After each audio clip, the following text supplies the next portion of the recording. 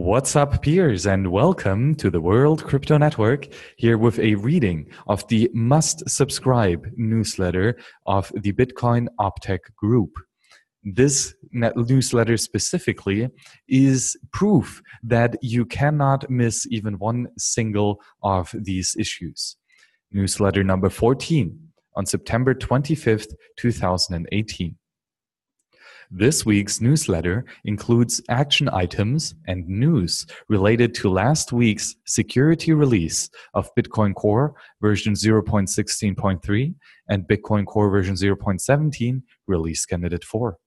Popular questions and answers from the Bitcoin StackExchange over the past month, and a short description of notable mergers made to popular Bitcoin infrastructure projects.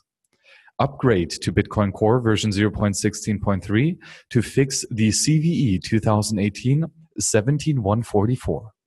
As widely reported earlier Friday, the denial of service vulnerability described in last week's Optech newsletter is now known to allow miners to trick affected systems into accepting invalid bitcoins.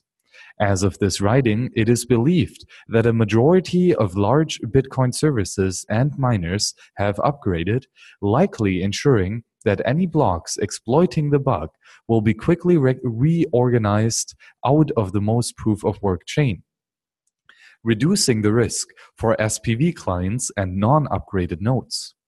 If you do not plan to upgrade, or if you use an SPV client, you should consider waiting for more confirmations than you usually do. 30 confirmations, or about 5 hours worth, is a normal recommendation in these sorts of situations, as that's enough time for people to notice a problem and get warnings published. Otherwise, upgrading to one of the following versions remains highly recommended for any system, especially those systems handling money. Version 0.16.3, which is currently stable, version 0.17, release candidate 4, which is the release candidate for the next major version, version 0.15.2, but backporting to old versions may have other issues, version 14.3, but again, backporting to older versions may have other issues. Allocate time to test the Bitcoin Core version 0.17, release candidate 4, as Bitcoin Core has uploaded the binaries for this release candidate. Testing is greatly appreciated and can help ensure the quality of the final release. News. The CVE 2018 17144. The initial and subsequent disclosure of information about this bug were the only significant news this week, but almighty, they are significant. For more information, we suggest reading the following sources. The official Bitcoin Core full disclosure. A fix for which was released on September 18th in Bitcoin Core version 0.16.3 and version 0.17 release candidate 4 includes both a denial of service component and a critical inflation vulnerability. It was originally reported to several developers working on Bitcoin Core, as well as projects supporting other cryptocurrencies, including Bitcoin ABC and Unlimited, on September 17th as a denial of service bug only. However, we quickly determined that this issue was also an inflation vulnerability with the same root cause and fix. In order to encourage rapid upgrades, the decision was made to immediately patch and disclose the less serious denial of service vulnerability, concurrently with reaching out to miners, businesses, and other affected systems, while delaying publication of the full issue to give time for systems to upgrade. On September 20th, a post in the public forum reported the full impact, and although it was quickly retracted, the claim was further circulated. At this time, we believe over half of the Bitcoin hash rate has upgraded to patched nodes. We are unaware of any attempts to exploit this vulnerability. However, it still remains critical that affected users upgrade and apply the latest patch to ensure no possibility of large reorganization, mining of invalid blocks, or acceptance of invalid transactions occur. Technical details.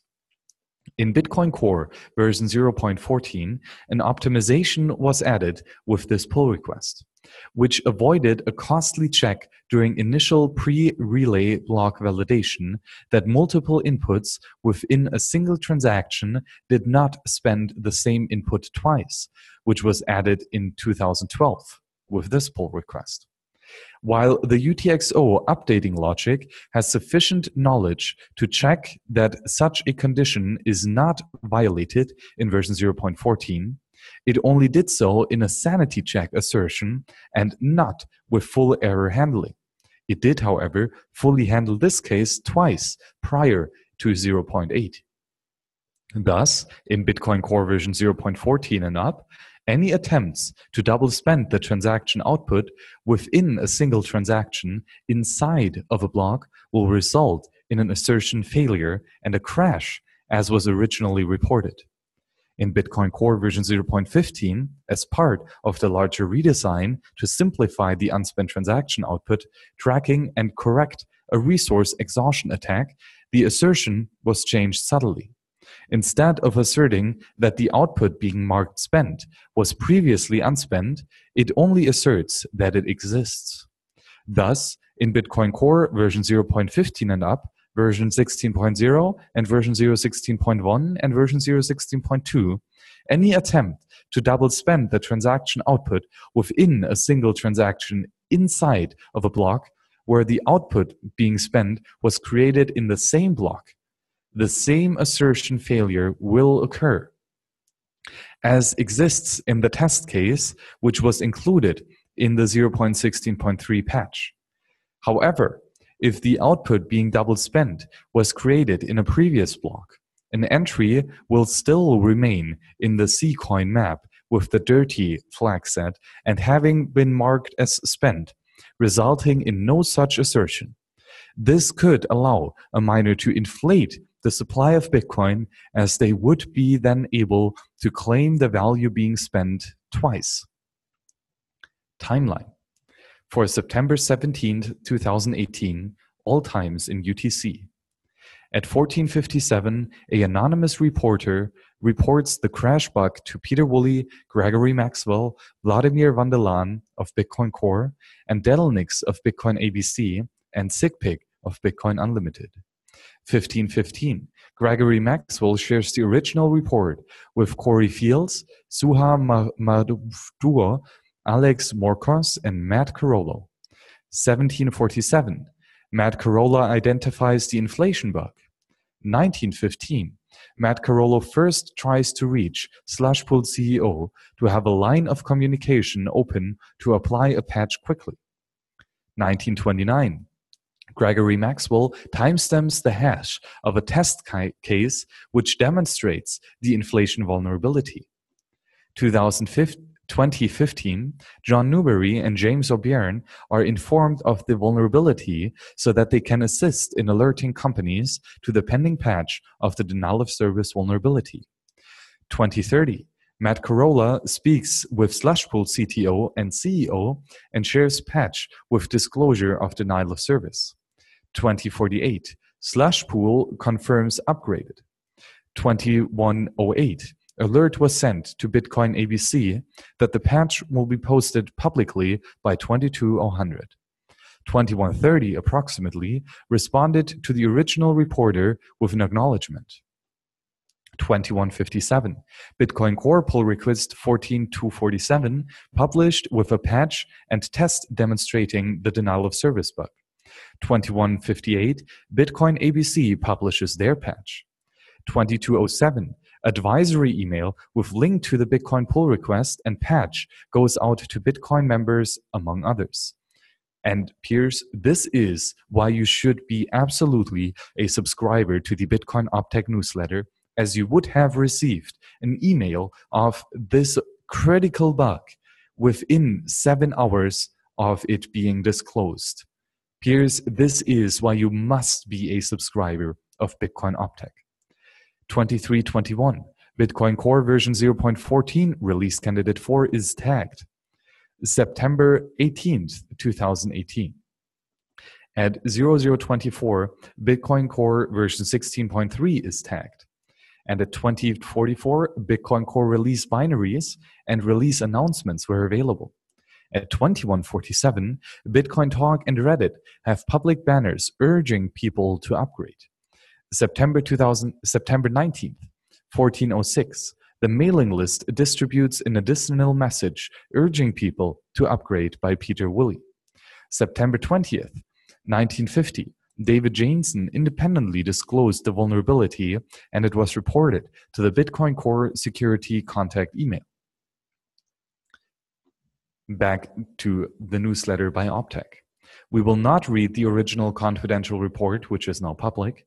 We will also not read the additional technical information by Andrew Chow, and we will not read the National Vulnerability Database entry being updated by Luke Dash Jr. We are aware of several very insightful people currently reflecting upon the bug, its ultimate causes, and possible methods for reducing the risk of future serious bugs. And a special good venue for Bitcoin Core internal discussion will be during the October 8th through 10th Core Tech TorDev.tech meetings following the Tokyo Scaling Bitcoin Conference. We plan to follow up with links to any significant conclusion that are published.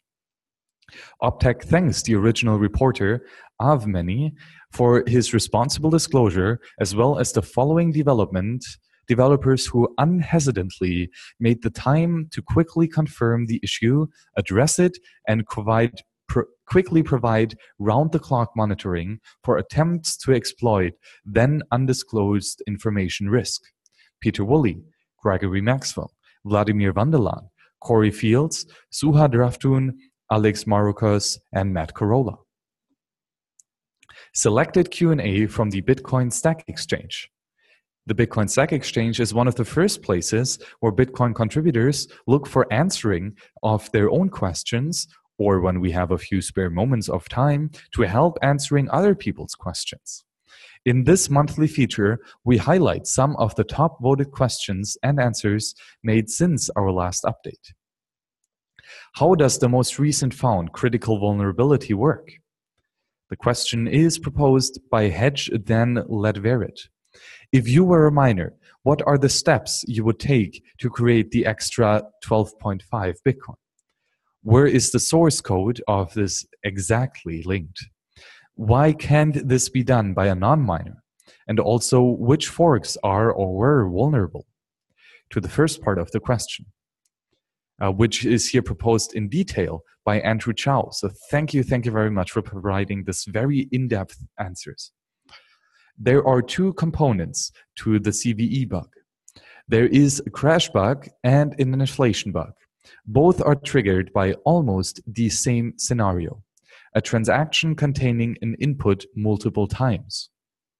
In general, how this would work is as follows. Let's suppose a miner has an unspent output A of 1 Bitcoin. They create a transaction with that input in twice. So input 1 spends from output A, and input 2 also spends from output A. The output of the transaction has value of 2 Bitcoin. Note how the output's value is larger than the value of output A. But if you had output A twice, the value is correct. The miner would then take this transaction and include it in a block that he is mining. Once the miner finds a valid block with the transaction included in it, he broadcasts it to the Bitcoin network. When a Bitcoin Core version 0.14x and above node receive this block, it will validate the block, but it will skip the duplicate input check because of the false parameter of this line. So the transaction the miner made will pass this step of validation, and the other transaction validation step, including input script validation, until it reaches this loop. In this loop, the inputs to the transactions are being marked as spent in the UTXO database. The first time the duplicated input is seen, it is marked as spent. But the second time it is seen, the coin is already marked as spent. So coins bought and pass is null, will be true. This means that it will go into this if statement and subsequently hit the assert statement that follows. The assert causes the software to crash. For Bitcoin Core version 0.15 and version 0.16.2, the behavior is different. This is due to the change in how the UTXO database is structured. Everything is largely the same until the same loop is reached. Here, instead of returning whether the output was spent, the spent coin actually returns whether the input exists in the database. So the first time, it will pass as expected, but the second time, instead of returning false, it still returns true. Looking at spent coin, you can see that it only returns false when it is unable to fetch the coin, which is object representing the UTXO, from the database. With this new database structure, this makes sense, as the output should be removed from the database when it is spent. But if you look a few lines down, you see that it only deletes the coin when it is marked as fresh, in the case of a coin was fresh. Spent coin would delete the object on the first pass, so the second pass of the coin would not be found, and thus it would return false. This triggers the assert, the following the function call, causing the nodes to shut down. If the coin was not fresh, the coin object itself is not deleted, but its contents are cleared. This means that the second time the input is seen, the coin was not fresh. The spent coin would still return true, as the object still exists in memory, which means that it passes the assert that follows the spent coin, which causes the crash when the coin was not fresh. Then validation continues as normal, and the output this transaction creates is added to the UTXO database, which means that money that should not exist now exists in the UTXO database. So now the question is, when are the UTXOs marked as fresh? They are marked as fresh when they are added to the UTXO database, but the UTXO database is still only in memory as cache. When it is saved to disk, the entries in memory are then no longer marked as fresh. This is savings to disk happens after every block, as well as all other times, but that is not important. Thus, if a miner has an output that was part of a transaction that has already confirmed, and that spends the output twice in the same transactions, so that the transaction has two inputs that refer to the same output, and this transaction is not broadcasted to the network, but instead included in a block that he mines, he is able to create a new output that has twice the value of the output that he spent, thereby creating coins. The next question: why can't this be done by a non-miner? The reason that this cannot be done by a non-miner is because the transactions that are received outside of the block are still checked for duplicate inputs. The transaction will be rejected as invalid and not added to the node's mempool. So the transaction will never get into a candidate block. It is only transactions with duplicate inputs that get into blocks that trigger this vulnerability. And thus only miners can do this, as they must knowingly insert an invalid transaction into their block. Also, which forks are or were vulnerable? Any forks whose software includes following commit. This would mean any software forked from the pulled in change from Bitcoin Core after November 10th, 2016. Again, phenomenal answer by Andrew Chow. Next question on the Bitcoin StackExchange, proposed by this user. Why does Bitcoin use UDP to do block propagation? Bitcoin uses TCP for P2P, for the peer-to-peer, but why is UDP not used?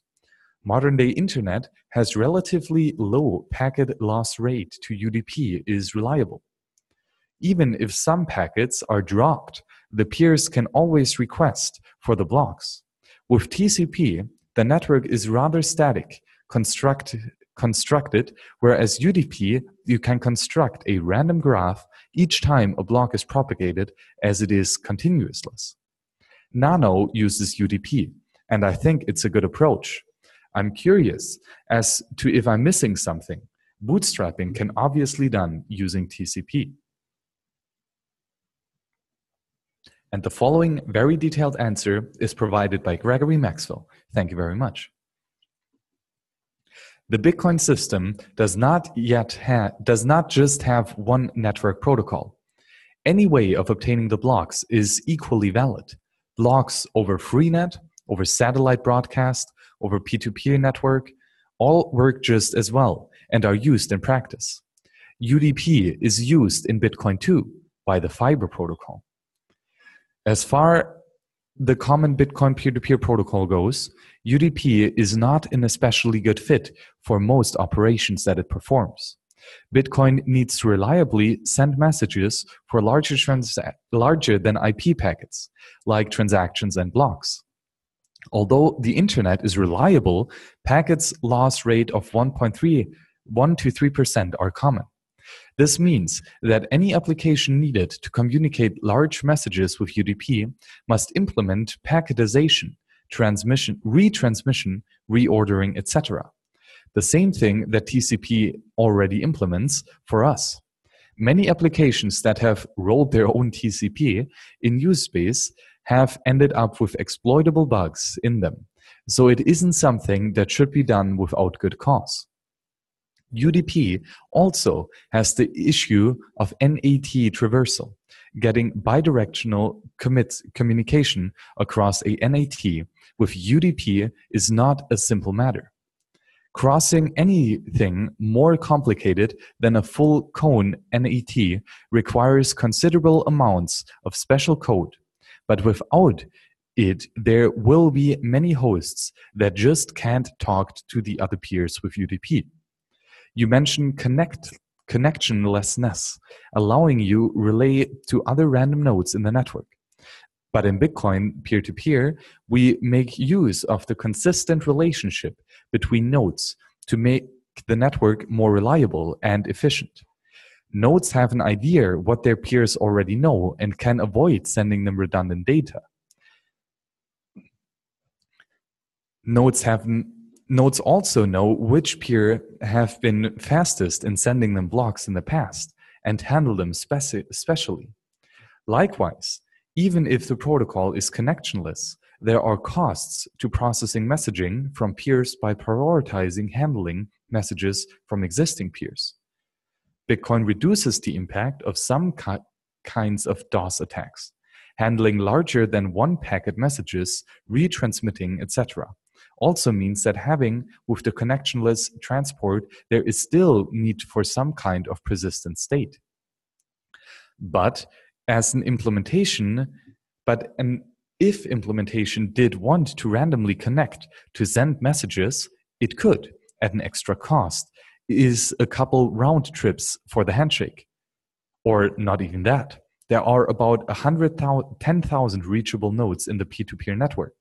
That wouldn't be much of a challenge in holding open a mostly idle TCP connection to each and every one of them if all the state retained were just the TCP state.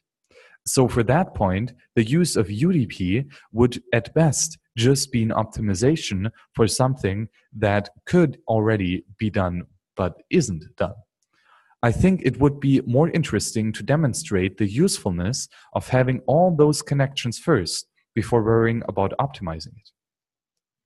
So why might UDP transactions be useful for the Bitcoin peer-to-peer protocol? To get lowest latency block transfers possible, there must be no round trips, even in the face of packet loss, which precludes TCP, and which is why Fiber uses UDP. But to get no round trips, the protocol must be able to handle loss within retransmission. And to get low latency, a block must be decodable within a minimum amount of data received. This requires very sophisticated error correction techniques, which are an evolving area and have not been matured enough to yet consider mainstreaming them. The latency benefit of fiber also exists so long as a small number of hosts are using it. Since it does the heavy lifting of taking blocks all around the world, round trips don't cause much harm on low latency links. And this latency concerns only applies to block relays. Unlike TCP, UDP requires some amount of NAT traversal handling to simply get bidirectional communication working. But combining with full NAT traversal, handling UDP is often able to establish communication between hosts, which are both behind different NATs. This could be helped for the Bitcoin peer-to-peer network, since most hosts are unreachable behind the ANAT. Ironically,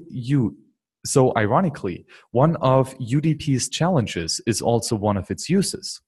However, to connect hosts which are both behind a NAT, the assistance of a third-party non-netted host is required along with even more NAT traversal code.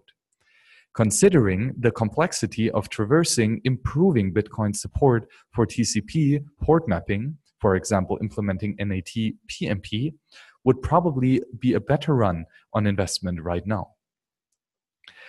Use of UDP would allow the worst then best effort traffic handling.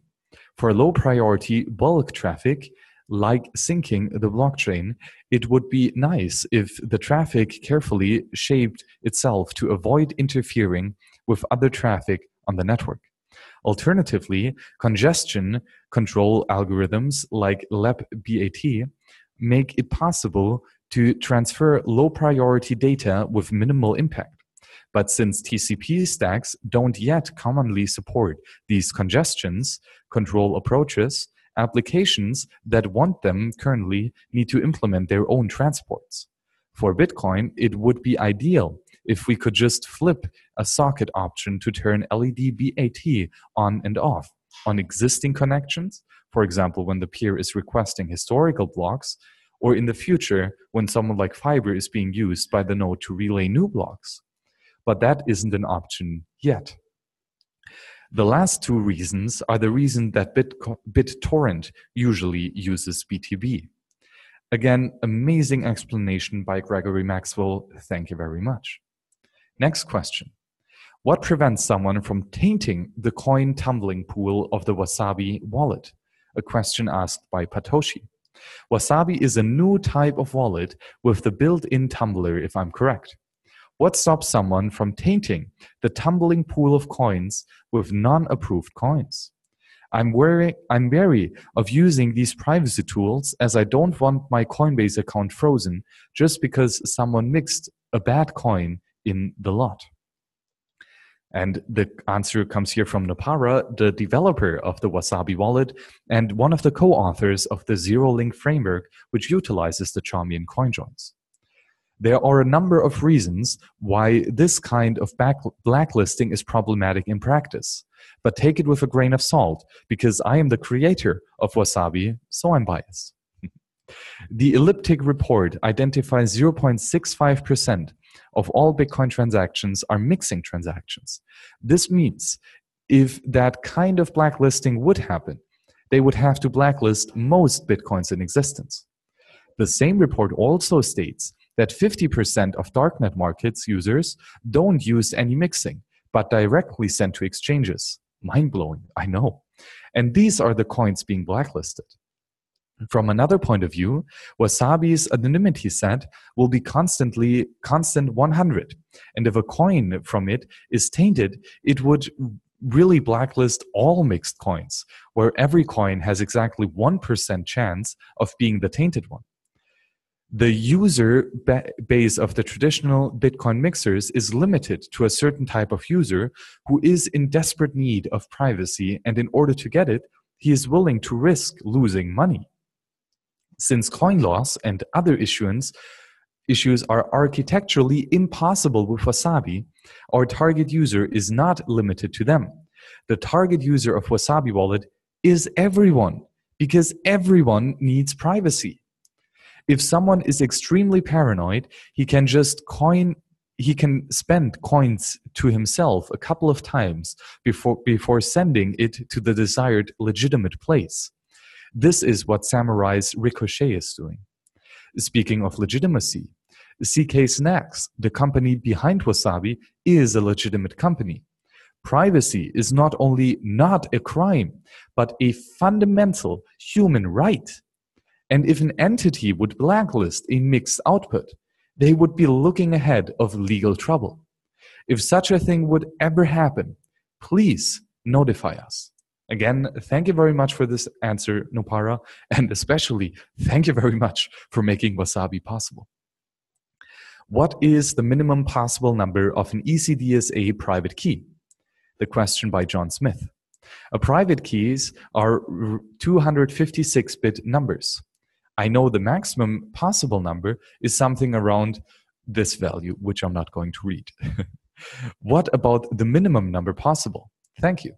And we have two answers. The first one by Merch. The all 0-bit string does not have a corresponding public key per the standard. According to are all possible elliptic curve private keys valid on the crypto SE? So it is 0001. And another answer by Gregory Maxwell, 1 is the minimum number. The space intentionally left unblank. As usual, amazing questions here on the Bitcoin StackExchange. Let's continue reading the Bitcoin Optech newsletter with notable commits. Notable commits in this week's in Bitcoin Core, LND, and C-Lightning. Remember, new merges to Bitcoin Core are made to its master development branch and are unlikely to become part of the upcoming version 0.17 release. You'll probably have to wait until version 0.18 in about 6 months from now. A Bitcoin Core merge. When connected to the peer-to-peer network, nodes share the IP address of other nodes they have heard about, and these addresses are stored in a database that Bitcoin Core queries when it wants to open a new connection. This pull request adds a new RPC command, get node address, that returns one of these addresses. This can be useful in conjunction with tools like Bitcoin submit transactions. A light LND merge, the logic of validating channel updates has been moved to the routing package so that it's available both in routing to be handled failed payment sessions and in the Gossiper, where it was handled before. This fixes the following issue and implements a test case for it that may have allowed a node to trick one of its peers into believing a different peer had a routing failure, thus possibly redirecting traffic to a malicious node. C-Lightning now improves Gossip With tool that allows you to receive gossip from a node independently of Lightning D, or even to send the remote node a message. This tool is used for additional testing of Lightning D's gossip component.